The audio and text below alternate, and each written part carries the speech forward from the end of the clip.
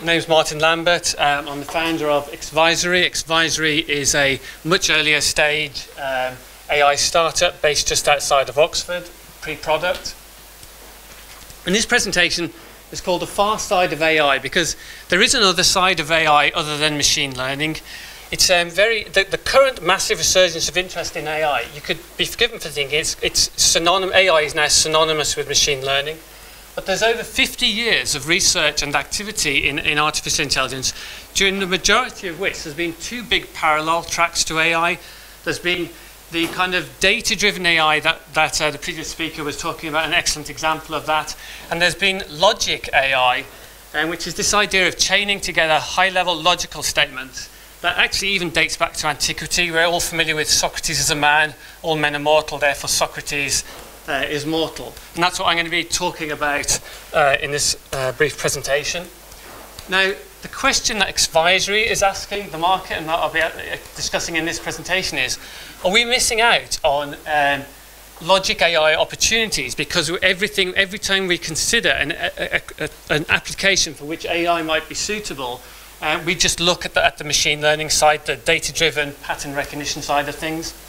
And the reason I mention internet is if you look at why is suddenly machine learning, which has been around in a recognizable form for about 30 years, why has that suddenly exploded onto the stage? And there are multiple reasons. There's two real big reasons. One is, massive cumulative advances in the algorithms, the kind of deep learning techniques that Tractable use. The secondary side is that these deep learning techniques are dependent upon large amounts of data and large amounts of CPU in order to train these sophisticated mathematical models. And so the secondary question that XWeiser is looking at is there a similar thing where, by combining the revolutionary capabilities of the internet with with classical logic AI, are there new opportunities? And if the kind of machine learning is all heading off that way, is the next kind of potential wave in AI to do with logic AI?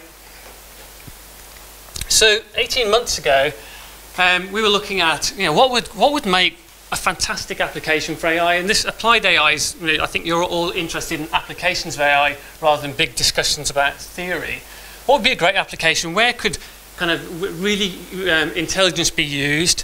And the thing we were looking at was post-sales product support. You've bought a complicated product like a mobile phone or a computer, and you encounter a problem with it, so you then want to go and get support from the vendor. And if you search for post-sales product support, these are the images you get off Google. You'll pick up the phone, you'll be connected with bright-eyed, intelligent, highly educated, even physically attractive people that will help you solve your problems. Now, every time marketing kind of shows something like that, clearly they're hiding something. So we all know really what the experience is of getting help on products. Now, to be fair, I am going to make fun of some companies and their support. But to be fair, I'm really talking about complicated products like a computer or a mobile phone or a central heating system that are sold to millions of people at relatively modest margins. So what that means is you have lots of people, lots of potential problems coming back to the companies wanting help, but your margins are so you don't have pots of cash sitting around to provide expert level kind of advice to people. So today when you pick up the phone or you get on chat, you're often talking to minimum wage, kind of offshore, outsourced kind of customer support that is slavishly following scripts and is a horrible experience. In actual fact, if you look at the way things are going, a lot of companies are just saying, I can't do this, I can't afford to do this well, it's too brand damaging. So you go and support yourself. We might put up articles on a website. We might encourage you to figure it out through a community self-help forum. Typically when they're run by the manufacturers of products, they're fairly dreadful. This is a picture, I confess, from Vodafone. I hope there's no Vodafone employees here. But it's a picture from Vodafone's self-help forum. The most popular article on that site is poor customer service with thousands of views. That's really brand damaging. The best probably today, really, is if you're happy using the internet, is a combination of one of the remarkable capabilities of the internet, kind of free text search, Google style, with well-moderated community forums like Stack Exchange, Quora, and the like. Obviously, this would be the topic of a Dilbert cartoon. Everyone knows Dilbert. I'll let you read the Dilbert cartoon. There is a serious purpose, which is what are the information flows? If we're going to apply AI to this, what are the information flows and the inputs and outputs? At the end of the day, product support, we're just talking about predicting ordered sequences of questions and answers in such a way, and those questions have a cost. You don't want to be asked a million questions, you don't want to be asked irrelevant questions, and you don't want to be asked the same questions again and again, and hopefully you want to get some answers. So that's the application that we're looking at applying AI to. And I need to put my glasses on. So let's see what might that look like if that support were provided by an AI. And what we imagine was, and XWeiser's pilot application to prove the technology is a question and answer chat support for mobile phones or tablets and problems with those devices. So imagine that I went to the Vodafone site, and instead of, as well as being offered all the conventional support, I'm now offered the ability to have to support myself by chatting with an AI. So I'm saying I can't send emails on my iPhone. Now behind the scenes, we'll pretend, we'll just play act that the actual problem, I can't send emails, but the problem is I'm inside a building, I don't have mobile phone reception, and I'm having a subtle problem with the Wi-Fi. So now I'm going to just click through this to show you. It's going to drive, it's going to ask me questions, and initially in any product support there's really 3 phases. It's going to find out about you and your product, it's going to find out about the symptoms you're experiencing, and then the interesting stuff starts, which is then going to try and diagnose the problem. I'm not talking about simple support where you just need to look up something, ask a simple question, be routed to a simple answer. There needs to be some thoughtful diagnosis. So it asks me a series of questions. For example, am I accessing the web application from the device experiencing a problem or another one? Am I using Apple or Android? And it's interesting because already after asking that you're using Apple, it's now going to ask me what version of iOS am I using. So already it's conscious of the previous answers. And when it asks me what version of iOS are you using, which may be relevant to diagnosing this problem, it's going to link me to article. It's going to link me to if you don't know what that question means or how to find software on your phone, just click on the following link and it will take you through to a curated article how to answer that question. So I'm running at say iOS 10. I haven't upgraded. I'm running on a phone. And now, and it's an iPhone 6S. I'm clicking through, and each stage it's pointing me to Apple-specific things. I'll ask you to trust me that if I went back and changed that to Android, it would show me links to Android-related web pages. Now it reaches the point of asking what are the symptoms of the problem. So my symptom in this case is I can't access email. And as it goes, it's explaining what it's doing, and we're now getting to the interesting point of doing diagnosis. It's explaining what it's doing, giving me links to relevant data, and it's aware of the cost of questions. It's trying to minimize the number of questions it asks and order. So for example, on the Vodafone website that I pointed to before, many of the Vodafone employees, the first thing they ask you, they say, have you tried doing a factory reset on your phone? They're completely unconscious of the cost. Oh, sure, I'll just factory reset my phone, reinstall my apps, restore all the settings that I put into that. It's almost as if they just want you to go away. Whereas switching your phone on and off, which is famous from a kind of a TV show, is actually a very easy thing to do, very simple to try, and it's the right time to try it here. So, but unfortunately, switching my phone on and off doesn't actually solve the problem. So now it knows it's an email problem. It could well be a network. So it's going to say, it's explaining itself a lot. It's saying, let's do some network tests. Remember, even though it's asking lots of questions, this is completely self-service. You can go and walk the dog. You're not feeling, oh God, I need to hang on the line, because either hang on the line or hang on the chat, because otherwise I'll get another person and ask me the same questions. It's very easy to pick this up, put it down. So now it's asking me a bunch of questions, and I'll click through them because I'm sure you're getting the idea. Because I've got a Wi-Fi problem, I can't browse to secure sites, I can't send emails, I can't receive emails. And so then it starts to show me intermediate conclusions. So it says, you can't every network test we've done so far has failed. So the problem is actually with your connection to the internet rather than with email. What kind of network are you using? And what I'm really trying to just get at is it's going to do some reasonably deep diagnoses here. So are you running in flight mode? Have you accidentally stuck your device in flight mode? Is Wi-Fi enabled on your device? Yes, it is. And each time it's showing me links to how to answer those questions. Does disabling and re-enabling, that could easily fix the problem on your phone. Oops, I actually meant to say no. So I'll go there. So what's the name of your network? The name's my Wi-Fi. And so then it's going to do things like, you can see that it's kind of quite cleverly just navigating its way through and saying, can another device use the Wi-Fi network? And we'll say, yes, another device can. And from then it's going to conclude that means that it's probably the fault is with your device rather than with another device, etc., etc. And I'll keep whizzing. Now, just a couple of other things. Let's say English isn't my first language, because this comes back to my point about the internet enabling all sorts of capabilities.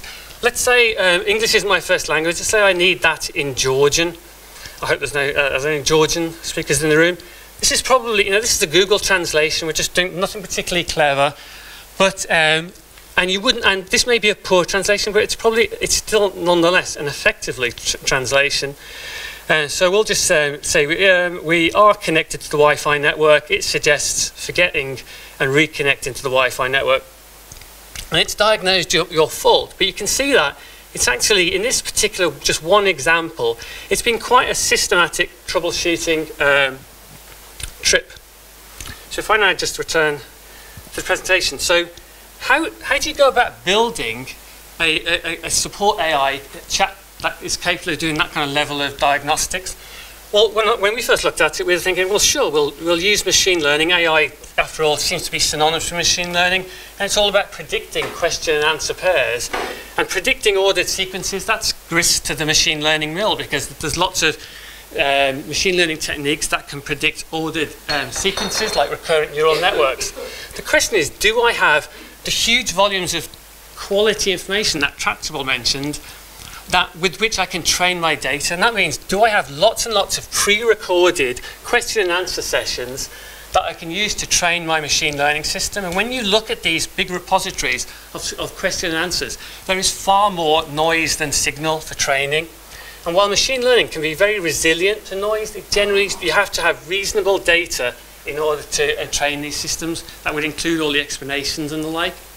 And what you find is that when you approach these problems, you're looking for applications that intelligent humans can do, and you want to apply AI to them.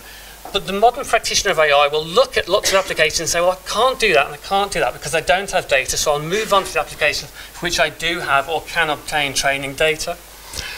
And it's interesting, though, because there's lots of applications where you don't have quality learning data, and yet the expertise is there. Returning to Vodafone, cancel your contract and you'll soon find yourself routed through to a competent support person who may be able to solve your problem. And there's many applications like diagnostics, medical diagnostics, constrained design, for example, filling out tax returns, for which training data is often not available, but expertise is. And it's kind of why another analogy is why pigeons don't rule the world. If you think about the way human intelligence works, there's two sides to it.